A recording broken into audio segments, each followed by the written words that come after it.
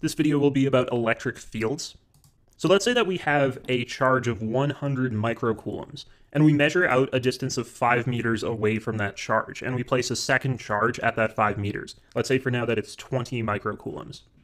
We can plug this into Coulomb's law and try to figure out the force that that first charge will apply on the second charge. Plugging these numbers in. So this is the equation for the force that that charge will experience. I would just have to convert those microcoulombs into coulombs by multiplying by 10 to the negative sixth. I'm not going to carry out that math. Instead, I want you to observe a pattern. I'm going to imagine now that I replace this 20 microcoulomb charge with a different charge. Just observe how the equation changes. So obviously there's now a 40 microcoulomb charge, so we would just replace one of the charges in the equation with 40 instead of 20, and everything else about the equation stays the same. And if I replace it again, everything else stays the same except for that one charge. And again, everything stays the same except for that one charge. What I'm trying to get at is that if the other parts of the equation stay the same, it seems like there's some property of the equation, those three parts, that are independent of the charge experiencing the force.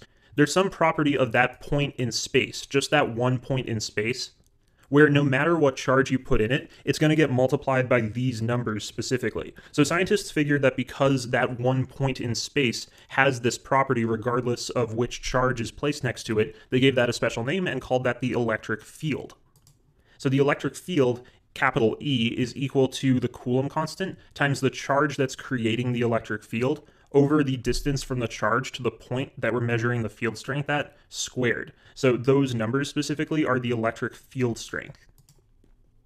So the electric field is specifically the amount of newtons of force a charge will experience at a given point per coulomb of charge. The field points in the direction that a positive charge would be pushed if placed in the location, and electric field is a vector. The variable is capital E, and the unit is newtons per coulomb. So N times C to the negative 1 means N over C, newtons per coulomb, because it's a measurement of how many newtons of force an object will experience based on how many coulombs of charge that object has.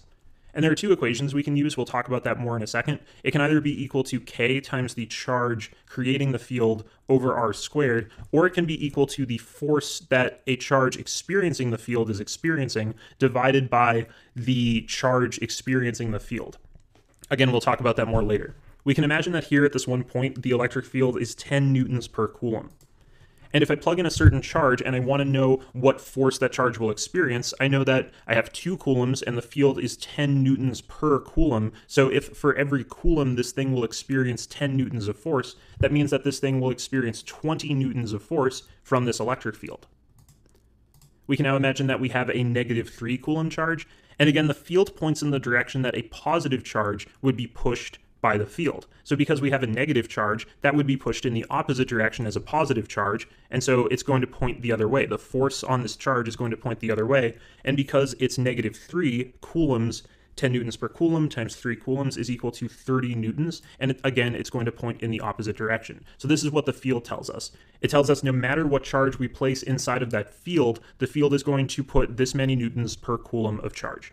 So we can calculate the electric field pretty easily just by taking our charge, knowing what distance we're measuring from that charge. So here I have positive 50 microcoulombs, and I'm going to measure 10 meters away and see what the field strength is. And already I know that the field is going to be pointing away from the charge because it points in the direction that a positive charge would be pushed. And I know that if I placed a positive charge there, it would be repelled from the other positive charge. So the field will point away. Plugging it into our equation gets me a field strength of 4,495 newtons per coulomb. This is actually a pretty normal field strength just because a coulomb is such a large charge. Once you put in regular sized charges, like in the micro range, it'll go back to being a normal amount of force. Here we can imagine that we have a negative 30 microcoulomb charge, and we're measuring the field strength at 8 meters from the charge. And here, because a positive charge would be attracted to the negative charge, and the field points in the direction that a positive charge would be pushed, the field is going to point toward the negative charge like this. Plugging in my numbers, this is the field strength there.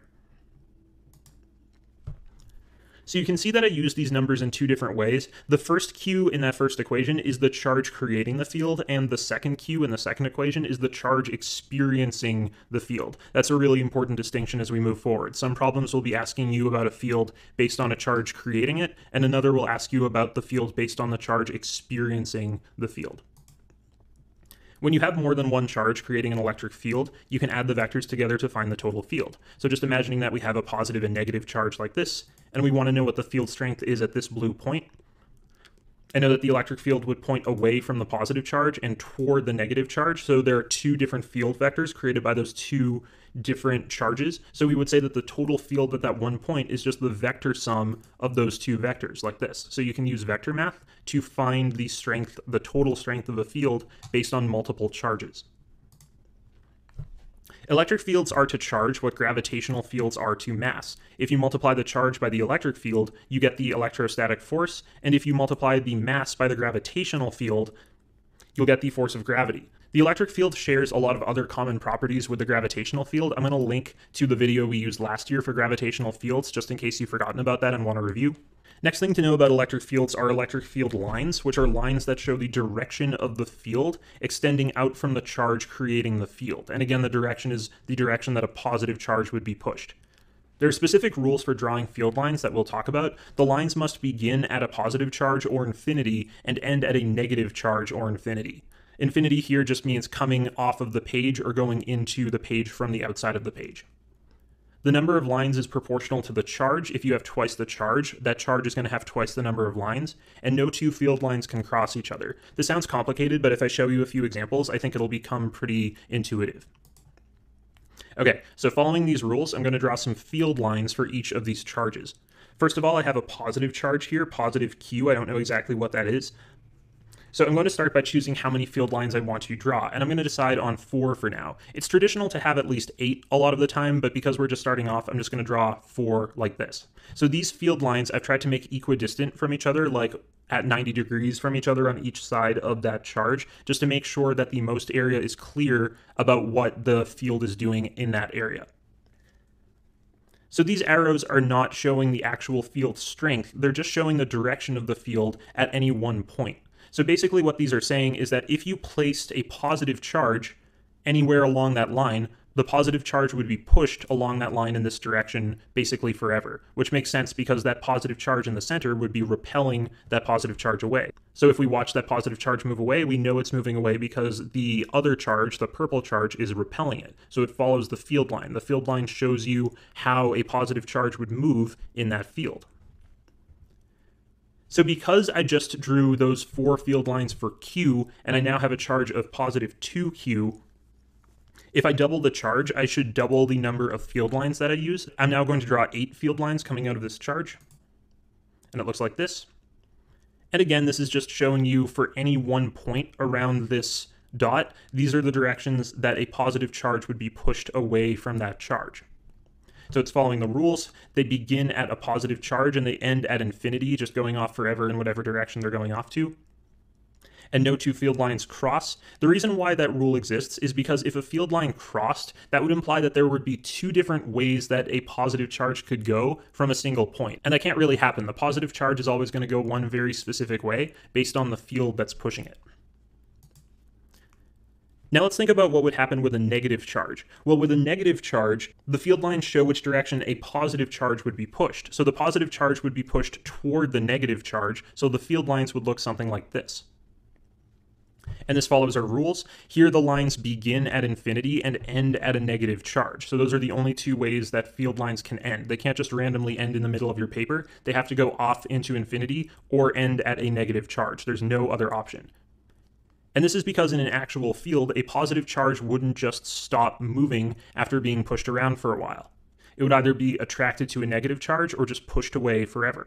And there may be specific points where a positive charge could theoretically be held still by 2 competing charges, but we don't really draw field lines there. I'll show you what that looks like in a little while. So again, this is just because a positive charge would be attracted to the negative charge and follow that path like that. Field lines are often drawn with multiple charges in the same location, so I'm going to show you what that looks like and how to draw those. Here I have a positive charge Q and a negative charge Q, so I'm going to start with the assumption that I'm going to have 8 field lines coming out of the positive Q and 8 field lines going into the negative Q. I have to keep the number of lines equal because the charges are equal to each other. I now have to decide how to connect these field lines, if at all. And basically what I mean by that is I have to determine what types of paths a positive charge would take based on these charges being present. And I can't be 100% certain about this, like there's no way to make these 100% accurately. You kind of have to eyeball it and think about what's going on. Starting with the arrow on the positive Q pointing to the right, I know that if a positive charge were placed there, it would be pushed away from the positive and toward the negative in basically a straight line. There wouldn't be anything to pull it up or down at all. So that's what that field line would look like there. And it obeys the rules. It must begin at a positive charge and end at a negative charge or infinity, which it did. Now thinking about the two vectors next to that first vector, we can imagine that if a positive charge were placed there, it would arc up but then back down into the negative charge like that. And the same goes on the other side like this. Like it would probably be pushed away from the positive, but as it moved away from the positive charge, it would feel less force from that, and it would feel more from the negative charge, and so it would begin to be attracted again. For the rest of the field lines, we could assume that they just go off forever like this, because if you put a positive charge far enough away from that negative charge, it might just go on and on forever in that direction. Now let's try the same thing, but this time I've doubled one of the charges. So that means I'm going to need to use twice as many arrows for the left charge as the right charge. So I'm going to choose 8 and 4 like this, and now I need to decide how to connect these. Well, again, a positive charge would probably be just pushed straight in there. And this time, if a positive charge were placed on those other two field lines directly next to that middle field line,